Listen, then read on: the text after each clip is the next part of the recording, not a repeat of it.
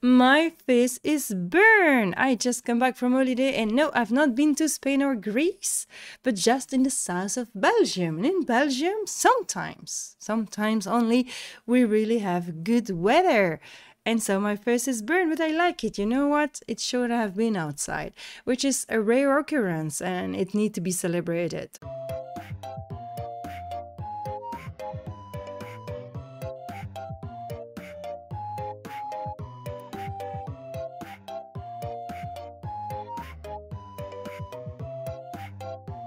Hi friend, in this RANTOSAURUS video I will be talking to you about my holidays that happened in TwitchCon Amsterdam, which was really cool, and in the LARP.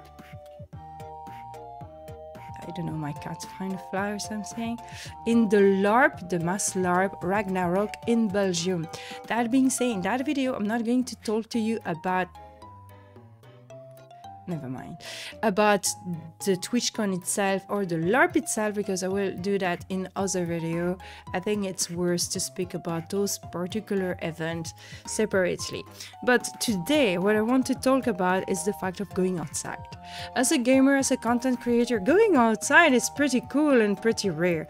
I don't know about you, but me, I've been stuck to my computer for many years and it's very hard to get me out of this for many different reasons. And we're going to talk about that. So first, in my life, I've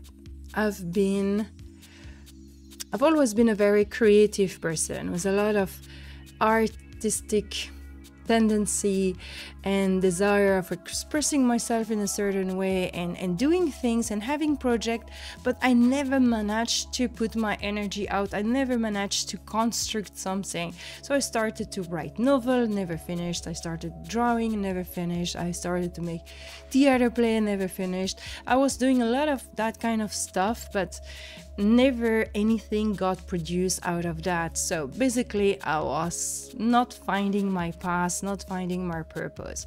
I also got pregnant pretty young. I was 19 years old when I got my daughter, and so I was really kind of stuck into certain environments and not really encouraged to find my past, my passion, what I was good at, etc. And so at the end I find a regular job as a seller in a shop, and it was great because I had a brilliant relationship with my boss at the time, and I'm very grateful about those 15 years that I spent with her, but it was not my passion, it never has been. And then one day I discovered gaming, I discovered the pleasure of creating communities, taking care of them, organizing events, and I could put all of my creativity into this kind of virtual area and writing stories, making graphic stuff, etc. And then I ended by becoming a YouTuber and a Twitcher and a streamer, a content creator, and all along my gaming life I have really been enjoying the games themselves, but also everything that's around it related to the community, taking care of a guild, taking care of a group, and the creation of content, may it be stories, may it be videos, may it be a screenshot, whatever. I could finally express my creativity, and there was a goal. The goal usually was to establish my community, establish my guild and get to be known, and then later on it became an ambition of becoming a successful YouTuber or a successful streamer. Because I had the possibility of finally expressing myself and see something produced, and because gaming is quite addictive, I really got absorbed by the internet. Then I started to have a relationship on the internet as well, and romantic relationship. So even my love feelings were all absorbed into the internet. And therefore I have been disappearing, completely sucked into the internet for many years, which had as a result that I have been neglecting my real life for many years. I was just doing the bare minimum, taking care of my kids and my family, doing my job because I had to do my job, and that was it. I didn't entertain friendships around me. I didn't plan to learn new skills. I didn't try to do things, or, you know, plenty of things that I could have done, I've not done. I've never really organized my home to be nice, etc. Then when I was in a relationship with my ex-Norwegian boyfriend, all I was dreaming about was to move away in Norway. And because I was dreaming of moving away in Norway and move away from Belgium, it felt pointless to invest myself in any sort of way in Belgium. So everything I was building was on the internet, because that is something I could bring with me anywhere. So I've been living with that mindset for many years. Then I became a content creator full-time in 2018, and finally I had succeeded and achieved what I wanted, free myself from the system, do my passion for a living, and spend all of my time doing it. And so what I did is spend all my time doing it. And those of you that are content creator may know that, but you can always do more. You can always do better. I could do so much more than what I'm doing now. I could post more video here. I could start to make best of from my Twitch clips. I could start to make short video. I could do more ASMR video. I could start a TikTok account. There's so many things that I could do. I could play. It's endless. The internet is a pit of infinite possibilities. But it's in the virtual world. And I've been heavily criticized around me for being so absorbed by the internet. I felt dirty for many years because it was an addiction. We all have addiction. So we don't have to feel bad and guilty for it, but it's something to get free of. It's something to get rid of. Whatever that addiction may be, it can be work, it can be yoga, it can be meditation. An addiction is an addiction, is a way of escaping reality, of escaping yourself.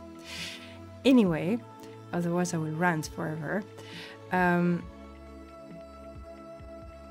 It's in 2019, after 6 months of being, 6 months of being content creator full-time, that I realized in a very strong way. When I say it's a strong way, it's like I received a big slap in my face. I went through an existential crisis, disconnected from everything. Nothing made sense, and I had the feeling that I was a planet that has been ejected away from her orbit, floating alone in the sky, in the infinite space, and all I felt was emptiness. It was like a massive burnout, but I don't think it was a burnout. I will call that a dark night of the soul. But let's just say that it's a sort of existential crisis, where you're disconstructing yourself entirely to be rebuilt later. And at that moment, I really realized that my lack of food in the real world was a problem, and that if I was spending all of my time streaming, playing games, then sleeping, I will soon run out of subject to talk about on my stream, and I will not be able to nourish my content with experience. And I will have a life kind of devoid of joy, maybe a bit cold. Even if we can find a lot of joy and friendship and feeling and emotion through video gaming and through internet communities, it's still kind of virtual and far away and abstract and cold. And so it's important to keep at least a feet on the ground and a step into the real world. So in 2019, I met my boyfriend, which was also a big slap in my face. Another one on the other cheek. And it bring me back to the real world. But then the pandemic hit. And with the pandemic, it was like the universe telling me, no, but you continue to be on your computer. It's good lifestyle. Stay at home, stay on your computer. All right, so I've been continuing to do that. Of course, that saying didn't help me to get out of my habits of sticking behind my computer. In addition, my activities has kind of speed up and require a lot of my attention, and like I told you, the internet is a pit hole of infinite possibilities. Therefore, it's really easy to enter into the trap of piling up more stuff and more stuff. Oh yeah, I'm going to do that and this project and that and that, and I want to do this and this and this. And it's really exciting, but it eats all of your time and suck up your soul. So it's important to keep a balance.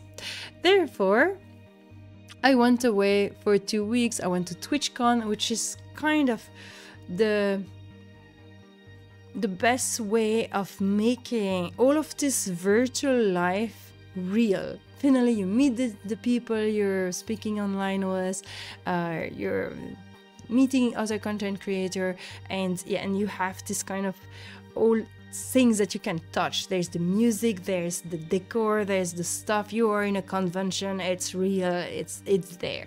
Suddenly it takes a different dimension. It's the virtual that comes to you in the real world, and that's really nice.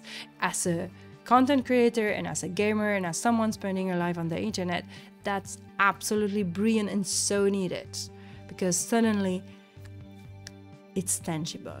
You can touch it. The LARP is a complete different story,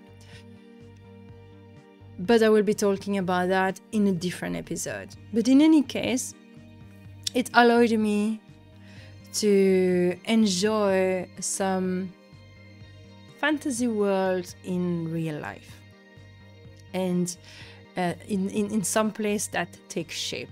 Once again, have a foot in reality. While your head is maybe in the fantasy world, but your feet are in reality, and your face got burned by the sun, which is cool, which is really cool. I'm really happy about that. So I really had a good time. It was great. It was brilliant. But now I'm very curious to know what you think about all of that. What do you feel as a gamer or as a content creator? If you are a content creator, do you feel absorbed on the internet as well? Do you feel like you're a little bit entrapped by all the things you can do, all of the possibilities that exist on the internet that has no limits, and that you can always take more and more and more on your plate without realizing that you're completely losing yourself? So I will be curious to know what you think about what I've said, and where you situate yourself with that subject. So in any case, you take care of yourself, take the sun if you can, or take the rain, it's nice too. See you next time. Bye.